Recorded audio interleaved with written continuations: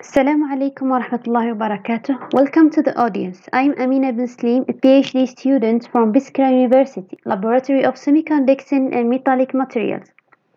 Our topic today is simulation and optimization of indium gallium nitride Schottky solar cell.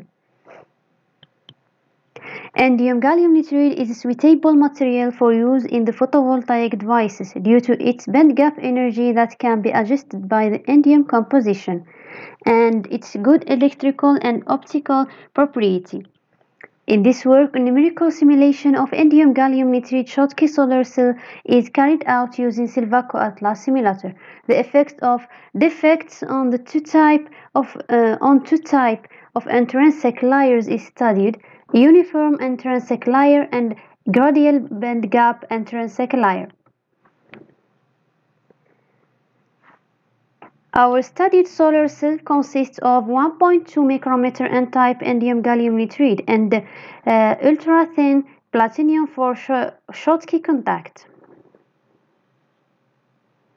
We have added two types of intrinsic layer between platinum and indium gallium nitride. The first type is a uniform intrinsic layer and the other type is gradual intrinsic layer with gradual band gap.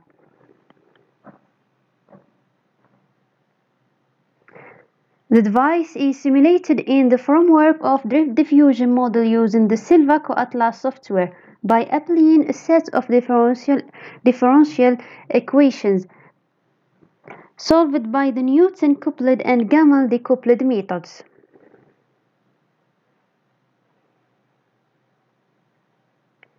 The results shown in the table and figure 1 show that the cell with gradual intrinsic layer has a higher open circuit voltage than the other. Therefore, the efficiency of the cell with gradual layer is 38% and it is higher than the efficiency of the other cell, which is 23%.